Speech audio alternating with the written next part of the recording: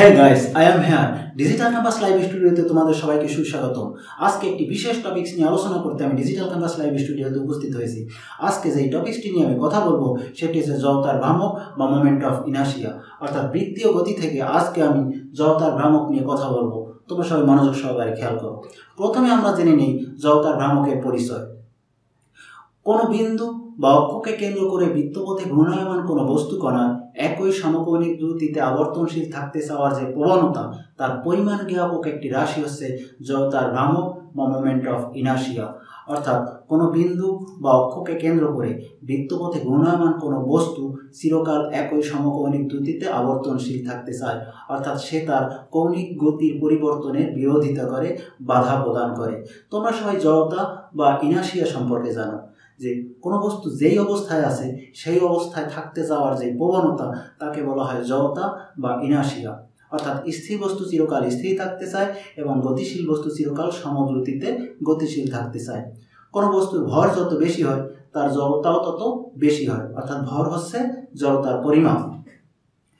কোনো বিন্দু বা অক্ষকে কেন্দ্র করে বৃত্তপথে ঘূর্ণায়মান কোনো বস্তুর ক্ষেত্রে ওই জড়তার সমতুল্য একটি রাশি, ওই জড়তার সদৃশ একটি রাশি হচ্ছে জড়তার ভ্রামক বা মোমেন্ট অফ ইনার্শিয়া। অর্থাৎ বৃত্তপথে কোনো ঘূর্ণায়মান কোনো বস্তুতে বাহ্যিক প্রভাব বা বাহ্যিক টর্ক প্রয়োগ না করলে বৃত্তপথে ঘূর্ণায়মান বস্তুটি চিরকাল একই সমকৌণিক দ্রুতিতে আবর্তনশীল থাকবে, অর্থাৎ তার কৌণিক দ্রুতির কোনো পরিবর্তন হবে না। এটি হচ্ছে জড়তার ভ্রামক। গাইজ, বৃত্তপথে ঘূর্ণায়মান কোনো বস্তুর ভর যত বেশি হয় তার জড়তার ভ্রামকও তত বেশি হয়। ওই বৃত্তপথের ব্যাসার্ধ যত বেশি হয় তার জড়তার ভ্রামকও তত বেশি হয়। অর্থাৎ কোনো বিন্দু বা অক্ষকে কেন্দ্র করে বৃত্তপথে ঘূর্ণায়মান কোনো বস্তুর জড়তার ভ্রামক ওই বস্তুর ভর এবং ওই বৃত্তপথের ব্যাসার্ধের উপর নির্ভরশীল। তাহলে জড়তার ভ্রামক কাকে বলে? খেয়াল করো। কোনো বিন্দু বা অক্ষকে কেন্দ্র করে বৃত্তপথে ঘূর্ণায়মান কোনো বস্তু কণার ভর এবং ওই বৃত্তপথের ব্যাসার্ধের বর্গের গুণফলকে ওই বস্তু কণার জড়তার ভ্রামক বা মোমেন্ট অফ ইনার্শিয়া বলে। তোমরা চিত্রে খেয়াল করো। এখানে দেখো এম ভরের একটি বস্তু কণা আর ব্যাসার্ধের একটি বৃত্তপথে আবর্তনশীল আছে। দেখো একটি অক্ষকে কেন্দ্র করে এই কণাটি আবর্তনশীল। তাহলে এই এম ভরের কণাটির জড়তার ভ্রামক হবে, দেখো I equals to m r square. অর্থাৎ কণা বস্তুর ক্ষেত্রে জড়তার ভ্রামক হবে I equals to mr square. কিন্তু এটি যদি একটি কণা না হয়, একটি দৃঢ় বস্তু হয়, তাহলে তার জড়তার ভ্রামক কত হবে? খেয়াল করো। তাহলে আমরা জানি যে একটি দৃঢ় বস্তু অসংখ্য কণার সমন্বয়ে গঠিত এবং এই দৃঢ় বস্তুর কণাসমূহের আপেক্ষিক দূরত্ব কখনো পরিবর্তন হয় না। তাহলে একটি দৃঢ় বস্তুর মোট জড়তার ভ্রামক হবে তার গঠনকারী কণাসমূহের জড়তার ভ্রামকের সমষ্টির সমান। আমরা এখানে দেখো চিত্রে একটি দৃঢ় বস্তু দেখতে পাচ্ছি, দেখো, এবং এই দৃঢ় বস্তুটি একটি ঘূর্ণনক্ষ xy এর সাপেক্ষে আবর্তনশীল আছে। দেখো এই দৃঢ় বস্তুটি n সংখ্যক কণা সমন্বয়ে গঠিত। খেয়াল করো, n সংখ্যক কণা সমন্বয়ে গঠিত এবং এদের এই কণাসমূহের ভর হচ্ছে, দেখো, m1 m2 m3 dot dot dot ইত্যাদি, এবং এই কণাসমূহের বৃত্তপথের ব্যাসার্ধ দেখো r1 r2 r3 ইত্যাদি ইত্যাদি। তাহলে এই দৃঢ় বস্তুটির মোট জড়তার ভ্রামক হবে, খেয়াল করো, I সমান m1 r1 square plus m2 r2 square plus m3 r3 square dot dot dot, অর্থাৎ n সংখ্যক কণার জড়তার ভ্রামকের সমষ্টি। সুতরাং আমরা এখান থেকে লিখতে পারি, দেখো, I সমান সামেশন mr স্কয়ার, মানে ওই দৃঢ় বস্তুটির মোট জড়তার ভ্রামক হবে n সংখ্যক কণার জড়তার ভ্রামকের সমষ্টি। সুতরাং একটি দৃঢ় বস্তুর ক্ষেত্রে এই জড়তার ভ্রামক হবে I সমান সামেশন mr স্কয়ার। আমরা দেখলাম যে একটি দৃঢ় বস্তু জড়তার ভ্রামক কেমন হবে। গাইস, এতক্ষণ আমরা জড়তার ভ্রামক সম্পর্কে বেসিক ধারণা লাভ করলাম। এবারে আমরা দেখব যে বিভিন্ন আকৃতির বস্তু জড়তার ভ্রামক কিভাবে নির্ণয় করা যায়। আজ প্রথমে আমরা দেখব সরু সুষম দণ্ডের মধ্যবিন্দুতে কল্পিত লম্ব অক্ষের সাপেক্ষে জড়তার ভ্রামক। তোমরা এখানে দেখো একটি সরু সুষম দণ্ড দেখতে পাচ্ছ। এই দণ্ডটির ভর মনে করো m এবং এর দৈর্ঘ্য হচ্ছে l, এবং দেখো এই সরু সুষম দণ্ডটির মধ্যবিন্দুতে লম্বভাবে একটি অক্ষ জুড়ে দেওয়া হয়েছে, দেখো এখানে। এবারে যদি এই সরু সুষম দণ্ডটিকে তার মধ্যবিন্দুতে কল্পিত লম্ব অক্ষের সাপেক্ষে এভাবে ঘুরানো হয়, তাহলে তার জড়তার ভ্রামক কত হবে? অর্থাৎ সরু সুষম দণ্ডের মধ্যবিন্দুতে কল্পিত অক্ষের সাপেক্ষে জড়তার ভ্রামক হবে ml²/12। এটি হচ্ছে সরু সুষম দণ্ডের মধ্যবিন্দুতে কল্পিত অক্ষের সাপেক্ষে জড়তার ভ্রামক। এখানে m হচ্ছে এই কণাটির ভর এবং দণ্ডটির ভর এবং l হচ্ছে দণ্ডটির দৈর্ঘ্য। গাইস, এবারে আমরা দেখব সরু সুষম দণ্ডের প্রান্তে কল্পিত অক্ষের সাপেক্ষে জড়তার ভ্রামক। এখানে তোমরা সেই সরু সুষম দণ্ডটি দেখতে পাচ্ছ, এর ভর হচ্ছে m এবং দৈর্ঘ্য হচ্ছে l, এবং এই সরু সুষম দণ্ডটির প্রান্তে দেখো একটি লম্ব অক্ষ জুড়ে দেওয়া হয়েছে। তাহলে এই সরু সুষম দণ্ডটির প্রান্তে কল্পিত লম্ব অক্ষের সাপেক্ষে যদি এই দণ্ডটিকে ঘোরানো হয় তাহলে তার জড়তার ভ্রামক কত হবে খেয়াল করো। ওকে, ফাইন। এবারে আমরা দেখছি সরু সুষম দণ্ডের প্রান্তে কল্পিত লম্ব অক্ষের সাপেক্ষে জড়তার ভ্রামক I সমান ml²/3। এটি হচ্ছে সরু সুষম দণ্ডের প্রান্তে কল্পিত লম্ব অক্ষের সাপেক্ষে জড়তার ভ্রামক। এবারে আমরা দেখব চাকতির জড়তার ভ্রামক। তোমরা এখানে একটি চাকতি দেখতে পাচ্ছ, দেখো এটি একটি কয়েনের মতো এবং পাতলা। এই চাকতিটির দেখো মধ্যবিন্দুতে অর্থাৎ কেন্দ্রে লম্বভাবে একটি অক্ষ জুড়ে দেওয়া হয়েছে, দেখো। অর্থাৎ এবারে যদি এই চাকতিটিকে তার কেন্দ্রে লম্বভাবে কল্পিত অক্ষের সাপেক্ষে এভাবে ঘোরানো হয়, দেখো, তাহলে তার জড়তার ভ্রামক কত হবে। মনে করি এই চাকতিটির ভর হচ্ছে m এবং এর ব্যাসার্ধ হচ্ছে r। তাহলে এই চাকতিটির কেন্দ্রে কল্পিত লম্ব অক্ষের সাপেক্ষে জড়তার ভ্রামক হবে I সমান mr²/2। এটি হচ্ছে চাকতির কেন্দ্রে কল্পিত লম্ব অক্ষের সাপেক্ষে জড়তার ভ্রামক। এবারে আমরা দেখব চাকতির ব্যাসের সাপেক্ষে জড়তার ভ্রামক।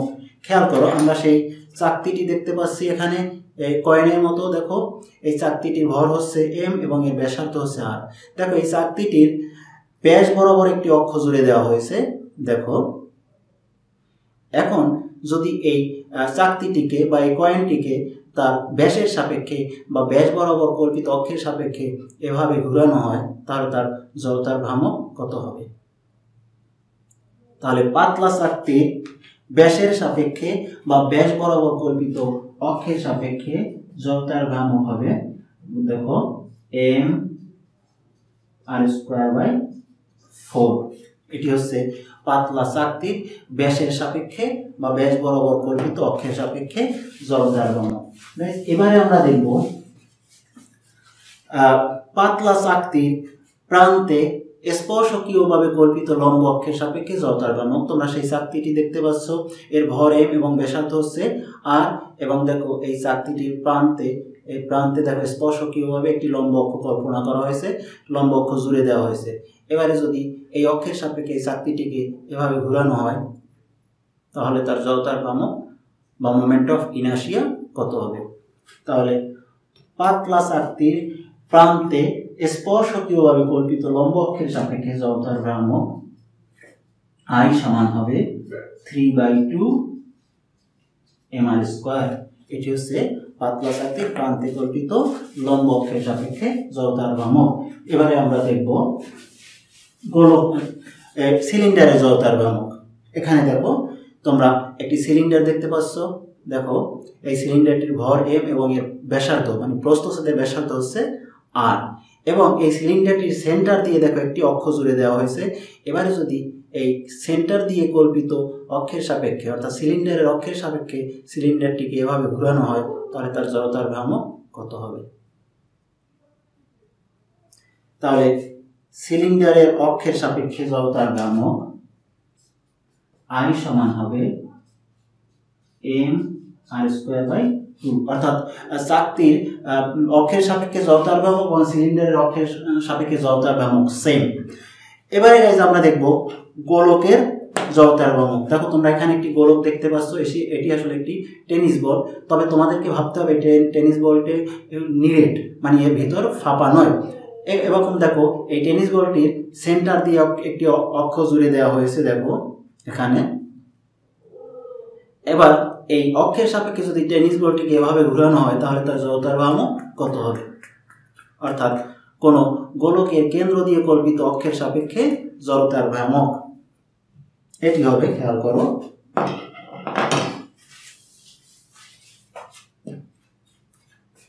I সমান 2/5 mr স্কয়ার। তার মানে কোনো গোলকের কেন্দ্র দিয়ে কল্পিত অক্ষের সাপেক্ষে জড়তার ভ্রামক হচ্ছে I = 2/5 mr square. Guys, lastly আমরা দেখব পাতলা আয়তাকার দণ্ডের জড়তার ভ্রামক। এখানে তোমরা একটি আয়তাকার দণ্ড দেখতে পাচ্ছ, দেখো এটির দৈর্ঘ্য হচ্ছে L এবং প্রস্থ হচ্ছে B এবং এর ভর হচ্ছে M। এখন দেখো এই আয়তাকার পাতটি মধ্যবিন্দুতে লম্বভাবে একটি অক্ষ জুড়ে দেওয়া হয়েছে। এবার এই অক্ষের সাপেক্ষে যদি এই দণ্ডটিকে ঘোরানো হয় তাহলে তার জড়তার ভ্রামক কত হবে? গাইস, এই দণ্ডটি, এই আয়তাকার দণ্ডটি যত পাতলা হবে তত সঠিক রেজাল্ট পাওয়া যাবে। এবারে তাহলে আমরা দেখছি যে পাতলা আয়তাকার দণ্ডের জড়তার ভ্রামক I সমান L square plus B square by 12 into M। দেখো এখানে এই L হচ্ছে ওই আয়তাকার দণ্ডটির দৈর্ঘ্য এবং B হচ্ছে প্রস্থ আর M হচ্ছে তার ভর। তাহলে এটি হবে পাতলা আয়তাকার দণ্ডের জড়তার ভ্রামক। গাইস, এতক্ষণ আমরা দেখলাম যে অন্তস্থ কোনো অক্ষের সাপেক্ষে বিভিন্ন আকৃতির বস্তু জড়তার ভ্রামক কিভাবে নির্ণয় করা যায়। এবারে আমরা দেখব যে বহিস্থ কোনো অক্ষের সাপেক্ষে কোনো বস্তুর জড়তার ভ্রামক কিভাবে নির্ণয় করা যায়। গাইস, বহিস্থ কোনো অক্ষের সাপেক্ষে কোনো বস্তুর জড়তার ভ্রামক নির্ণয় করতে হলে আমাদেরকে সমান্তরাল অক্ষ উপপাদ্য প্রয়োগ করতে হবে। তাহলে এবারে খেয়াল করো তোমরা, মনে করো আমরা যে কোনো আকৃতির একটি বস্তু নিচ্ছি, মনে করো আবারও সেই আলুটি, এবং এই আলুটি যদি দেখো বহিস্থ কোনো অক্ষ x y এর সাপেক্ষে আবর্তনশীল হয় তাহলে তার জড়তার ভ্রামক কত হবে? এখানে আমাদেরকে সমান্তরাল অক্ষ উপপাদ্য প্রয়োগ করতে হবে। আর আমাদেরকে যদি এখানে সমান্তরাল অক্ষ উপপাদ্য প্রয়োগ করতে হয় তাহলে প্রথমে এই xy অক্ষের সমান্তরাল এবং এই বস্তুটির ভর কেন্দ্রের মধ্য দিয়ে গমনকারী একটি অক্ষ, দেখো এটি হচ্ছে ভর কেন্দ্র ও, এই ভর কেন্দ্রের মধ্য দিয়ে গমনকারী একটি অক্ষ AB নিতে হবে। তাহলে এবার এই xy অক্ষের সাপেক্ষে যদি এই বস্তুটি আবর্তনশীল হয় তাহলে তার জড়তার ভ্রামক কত হবে? তাহলে খেয়াল করো, তাহলে এই xy অক্ষের সাপেক্ষে বস্তুটির জড়তার ভ্রামক হবে, দেখো I(xy) এই বহিস্থ অক্ষের সমান্তরাল এবং বস্তুটির ভর কেন্দ্রের মধ্য দিয়ে কল্পিত অক্ষ AB এর সাপেক্ষে তার জড়তার ভ্রামক IAB প্লাস এই, মনে করো এই বস্তুটির ভর হচ্ছে M, তাহলে M এবং এই সমান্তরাল অক্ষদ্বয়ের মধ্যবর্তী দূরত্ব মনে করো D, তাহলে D square IXY IAB plus MD square. অর্থাৎ বহিস্থ কোনো অক্ষের সাপেক্ষে বস্তুটির জড়তার ভ্রামক হবে এই অন্তস্থ সমান্তরাল অক্ষের সাপেক্ষে জড়তার ভ্রামক, মানে এই অক্ষের সাপেক্ষে জড়তার ভ্রামক প্লাস বস্তুটির ভর M ইনটু সমান্তরাল অক্ষদ্বয়ের মধ্যবর্তী দূরত্বের বর্গের গুণফল। সুতরাং সমান্তরাল অক্ষ উপপাদ্যটি হবে বহিস্থ কোনো অক্ষের সাপেক্ষে কোনো বস্তুর জড়তার ভ্রামক হবে ওই অক্ষের সমান্তরাল এবং বস্তুটির ভরকেন্দ্রের মধ্য দিয়ে গমনকারী একটি অক্ষের সাপেক্ষে জড়তার ভ্রামক এবং বস্তুটির ভর ও সমান্তরাল অক্ষদ্বয়ের মধ্যবর্তী দূরত্বের বর্গের গুণফলের সমষ্টির সমান। এটি হচ্ছে সমান্তরাল অক্ষ উপপাদ্য। গাইস, এতক্ষণ আমরা দেখলাম যে বিভিন্ন আকৃতির বস্তু জড়তার ভ্রামক কিভাবে নির্ণয় করা যায়। তবে গাইস, এই সমীকরণগুলো প্রতিপাদন করা একটু সময় সাপেক্ষ ব্যাপার, এটি একবারে হবে না। পরবর্তীতে বিভিন্ন পর্বে আমি আলাদা আলাদা করে এগুলো প্রতিপাদন করব। তবে আজকে এই পর্যন্তই। কিন্তু তোমাদের কোনো বিষয়ে যদি কোনো কোশ্চেন থাকে, কোনো কোয়েরি থাকে এবং কোনো টপিকস নিয়ে জটিলতা থাকে তাহলে অবশ্যই নিচে কমেন্টস বক্সে উল্লেখ করবে। I will try in my best. আজকে এই পর্যন্তই। সবাই সুস্থ থেকো, সুন্দর থেকো। আল্লাহ হাফেজ।